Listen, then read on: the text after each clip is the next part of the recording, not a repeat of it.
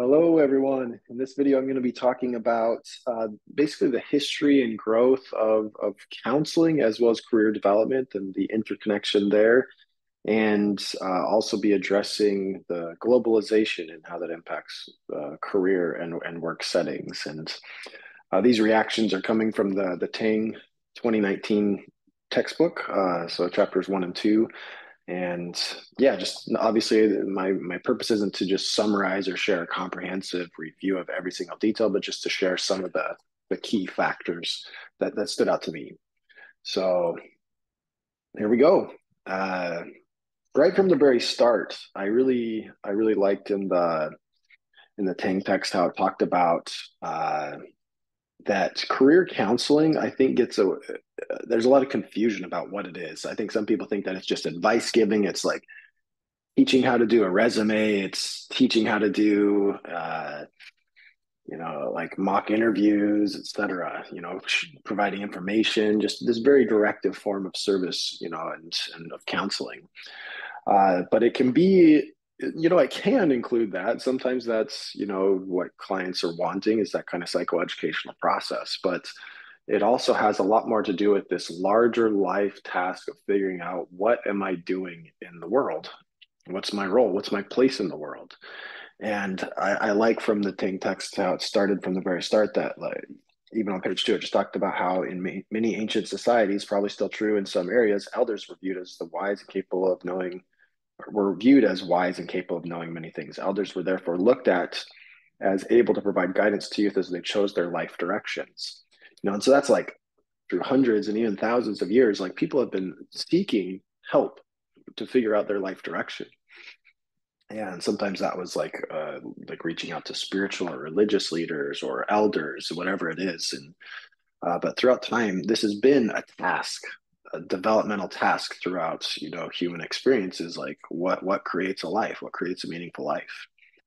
So career counseling enters that space. Sure, it enters the work and career space, but in this class and in this video, I'll also kind of talk about how work and career can be viewed a lot more broad than just paid employment for just a service to receive money or a task to receive money. It can be more than that. At least in recent history, though, the career development movement and its influence on counseling was connected to Frank Parsons. So at the early 1900s, Frank Parsons was basically providing, lots of people were moving out of the rural settings into cities and basically needed support to find what work to do, how to occupy themselves. So Frank Parsons was what some describe as a social reformer. So he created this model of like, how can I help people and how can we, provide guidance to individuals who need to find a new life direction. And the reason why, especially why I bring up the name Frank Parsons, is for those of you who are going to be taking the NCE, the National Counselor Examination, or the CPCE, a comprehensive exam. That's usually at the end of counseling programs. His name will likely be important to remember. So yeah, just wanted to give it a plug as well as the historical connection there. I wanted to jump to on page 10. It talks about the various stages of the career field. And I think it's an interesting way of kind of seeing the historical shift. Like there's a lot of factors, even just like sociocultural factors that influenced, how career and mental health services were provided, why they're provided, legislation that impacted funding to provide services and educational opportunities. But on page 10, I like how it basically says that there's 3 periods, namely vocational guidance, career education, and life design. So throughout history, especially just since recent history of the early 1900s, it was this vocational guidance that Frank Parsons created this approach, the trait and factor theory, which I'll discuss more in these videos. But vocational guidance is a kind of this linear process to make a career choice. Then career education kind of goes a bit, kind of in the mid 1900s to kind of teaching skills, a learning focus to like how can we teach and train for career skills, and have that be an avenue to help people explore their career identity through these experiential learning options. But then it's kind of moved to this life design. And Mark Savickas, which I'll talk about more in these videos as well later on, really, to me, pioneered that phrase of the life design counseling, life design career counseling. Uh, but this life design, it's less like, hey, let's make a specific choice, or let's like help you get lots of career experiences, and those can be important in life design. But life design is a bigger process, a bigger developmental task of who am I, what's meaningful in my life, what do I want to make of this of each time, or basically of the time that I have left in my life, what do I want to make of it, and how can I make sure that it's resonating with who I am and what I value and what's important to me. uh, so yeah, there's shifts in what is the emphasis in career development, and all of those, are still alive and well in their own way, like those various stages of the vocational guidance, the career education. But I've seen in recent years that, especially generationally too, what various generations are looking for through their work, changes and alters. And it seems like there's not for everyone, but for many, there's more of a push towards meaningful work, finding work through or finding meaning through work. Uh, And I think this kind of speaks to the broader definition of what career is. On page 17 of the Tang text, it talks about the course of that career is defined, at least in this text, as the course of events constituting a life, the total constellation of roles played over the course of a lifetime. So obviously that's not specifically saying, oh, so a career is where you go to receive money, the work that you do, and in compensation you get money. It's saying it's in this life career. So Tiedemann is someone who talks about this approach to the career development as a life career. And that kind of speaks to this definition that it's, the course of events constituting a life, the life career. What am I making of myself throughout the totality of my life? And uh, so career counseling here is defined as a formal relationship in which professional counselors assist a client or group of clients to cope more effectively with career concerns. And that one seems, clear cut, but I'd encourage you to just to think about, what does it mean though? What are career concerns? Some people might think, oh, I need a job, so I need information to get a job. And sometimes that's what the career concern is. Sometimes the career concern is that I'm miserable, or I'm super depressed and I don't know how to make a decision, or I was fired, or someone in my family died, and that's impacting my motivation for work, and for or I just don't want to live this career life or this work role anymore because my perception has changed after the death of a loved one of how I want to spend my own time. A lot of times it's like there's big, strong family influences of these expectations that I pursue a certain career, but I don't want to. So there's this. So it's really not even about the career; it's about navigating relationships. So career concerns can be viewed more broadly, holistically. The last thing that I wanted to bring up from chapter one is culture.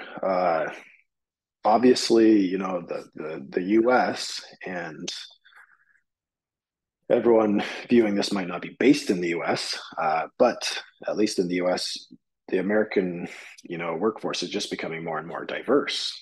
So working with people for their career concerns also requires us to have an important, like, multicultural lens, and being willing to challenge our own cultural assumptions, as well as have an openness to the cultural experience of those who are working with, and what does work mean to people. Uh, so yeah, that's a key task in the classes I teach, as well as for all counselors, and wherever you're setting, whether it's a school track, a mental health track, you're going to work with people who are facing some significant career challenges and career concerns, uh, and making sense of the cultural traditions of and even just like how culture views work is really important to dissect.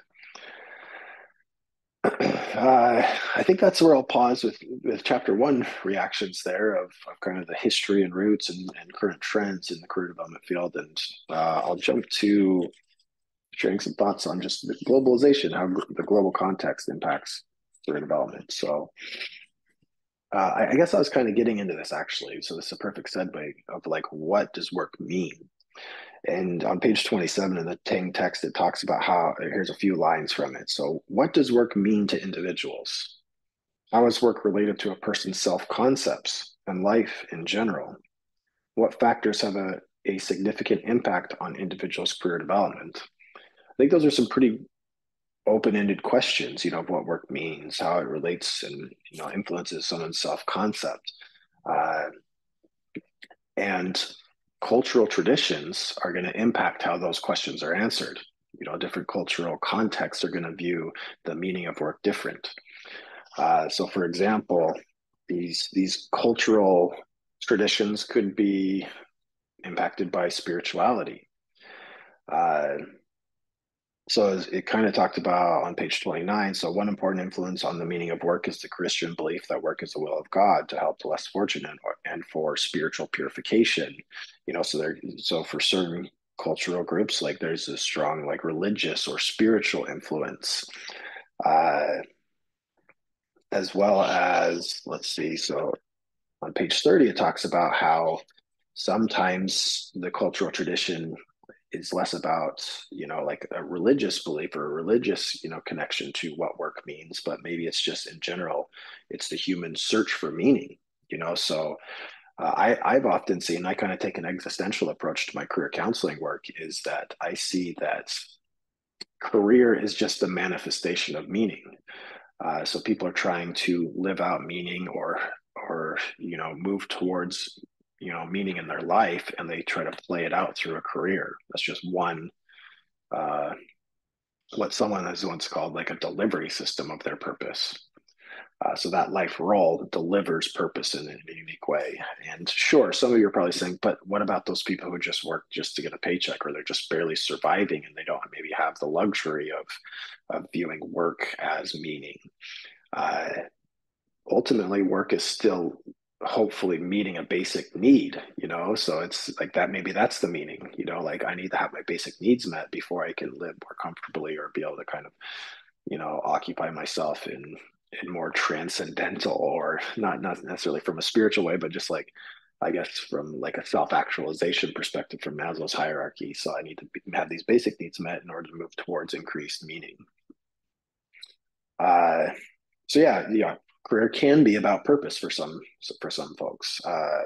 There's also this idea of like having a career calling, and that doesn't necessarily mean like, once again, like a religious perspective, but calling has been for career development on page 31 to, or excuse me, 30 to 31. It's defined as work that is motivated by a divine drive to, and divine doesn't mean necessarily connected to God. It could just be like what's really sacred to someone, so they feel like this inner pull towards something meaningful.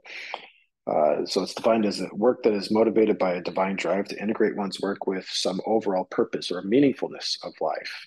So, career calling is a big area of research, which we'll likely talk about in some of these videos in the future as well. So Dick and Duffy have done some important work on this concept of career calling. And let's see, I guess just to jump back to cultural perspectives, though, of the meaning of work is, uh, I like the example in the Tang text on page 31. So the reunited Germany, the meaning of work shifted from a duty-bound morality to an individualistic value orientation. So uh, there can be shifts in a country's culture or a larger geographic area of what work might mean. Work Further on page 31, it says that individuals in a collectivism oriented culture often feel more responsibility to contribute to the family or group interests rather than personal satisfaction. So it's not about the individual, it's about the group identity. So how can my work like enhance the group experience rather than just my individual experience?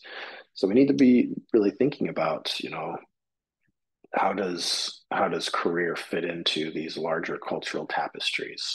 And throughout, like, I'm not giving a ton of examples right now, but throughout these videos I'm going to be giving specific examples of, like my experience as a career counselor, these principles have shown up for clients, and how culture has been influential for every client exchange. We're all embedded in culture. And yeah.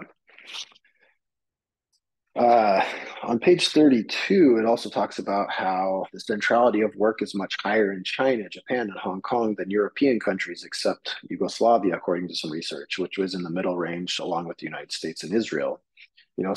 So work can be, you know, based on culture, its centrality, importance level can shift and vary as well. So the key point of all of this that I'm really trying to get at about, globalization and just the diversifying of career development experiences is that, like Carl Rogers said about empathy, that empathy is the one of the tasks of empathy is to enter the private perceptual worldview or experience of the client and become at home in it to where we can help the client see it more fully and make meaning of their life from that rich, fuller empathetic level. So so that's part of our tasks, especially when clients are in all counseling contexts, but it also strongly applies to career concerns. Is we need to become at home in their private perceptual view of what career means. Maybe they're just feeling like suffocated in their work setting, that it's sucking the life out of them. And I've heard students say similar things, that it's like sucking the soul out of their life. So work can have a strong negative or positive connection to mental health, which is what I want to switch to next.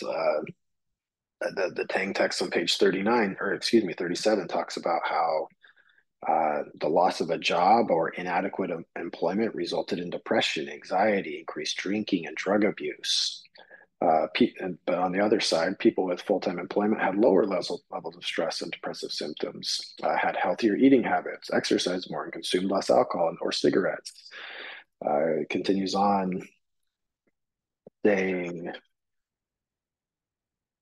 a satisfying job gives people a sense of happiness and fulfillment. Too often, we have witnessed the same individual presents totally different attitudes about life and himself or herself when his or her job situation changes.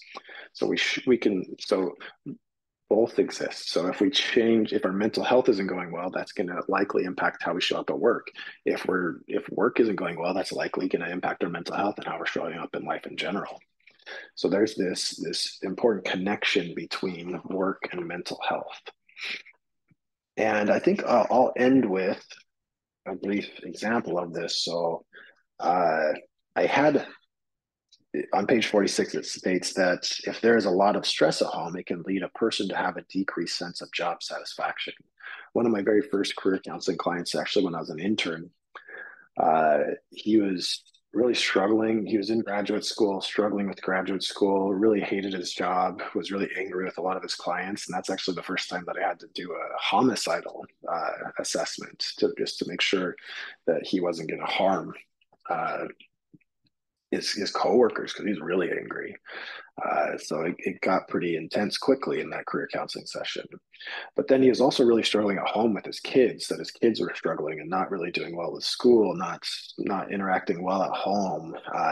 And so as we kept talking and talking and talking throughout various sessions, like the key centerpiece was that he was really concerned about his kids. That seemed to be his primary concern. And I eventually just reflected that back to him, sitting, it really seems like, you're facing a lot of different issues, but the most important thing that seems to keep coming up is that you're not liking how your kids are doing, and you're really concerned for them, and you really care for them, and you're worried. I said something like that. And he's like, yeah, and actually the next session was our last one because he's just like, you know what, that was the key. My kids, like, I was struggling with my kids, so I've had conversations and we've kind of had some more honesty, and like I'm showing up better in my work, feeling less stress. I'm like feeling more sure in my education. So I'm not saying like that specific reflection fixed everything, but I think just the realization throughout time that he found, like, oh, my home life is I'm carrying that weight with me to other places and almost like projecting it onto these other places. And it's really not about my work or my career. It's like my home is where my heart, is like struggling. So I need to resolve that. And it's almost led to this resolution elsewhere. So I guess the last quote and that I want to share from page 47 that applies to this is: counselors cannot follow the old framework of vocational guidance, making a career choice for the lifetime. Rather, counselors need to help clients develop lifespan transitioning. I think that's a great way of putting career counseling, as lifespan transitioning, whether that's in paid employment or any other role, because they're all going to intersect and be a part of this totality, this holistic whole of who the person is. Uh, So anyways, there's a few thoughts. I get excited about this stuff. As I said, I've worked in this area quite a bit, so it's something that I really care about. So happy to answer questions or chat more about this in the future if you have reactions. Thanks.